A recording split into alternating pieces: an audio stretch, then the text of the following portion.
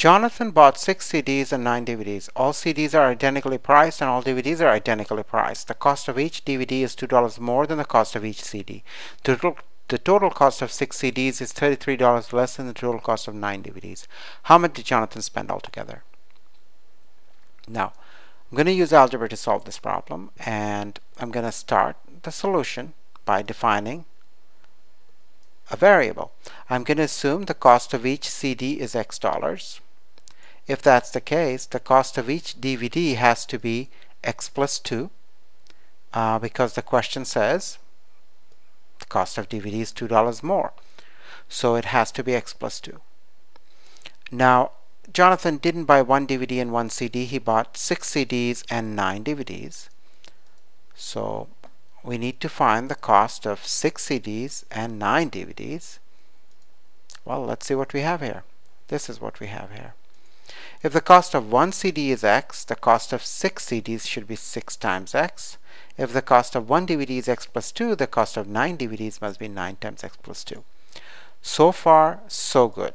Make sure you get how we got these two expressions. Now we are going to work on a very important step. We're going to write our equation, which is the most challenging part when it comes to solving an algebraic problem.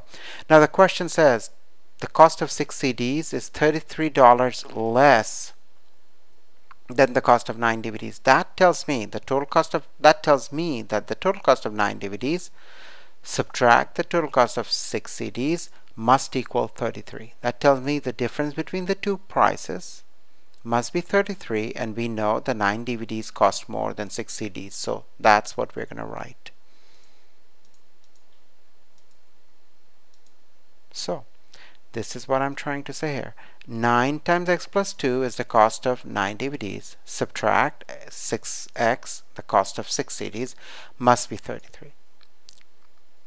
So that's an important step. You really want to see how we got this equation.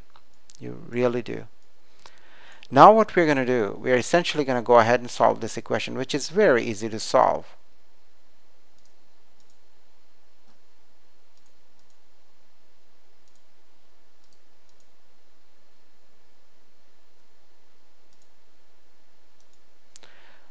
So how do we solve this equation?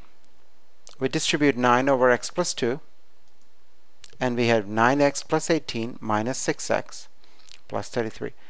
And then what do? Well, we can subtract 6X from 9X, we're going to get 3X, and we can subtract 18 from 33, and we are going to get 3X is equal to 15. If we divide both sides by 3, we get X is equal to 5.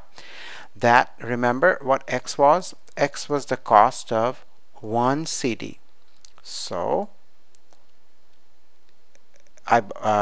so basically each CD cost $5 and each DVD cost 5 plus 2, $7.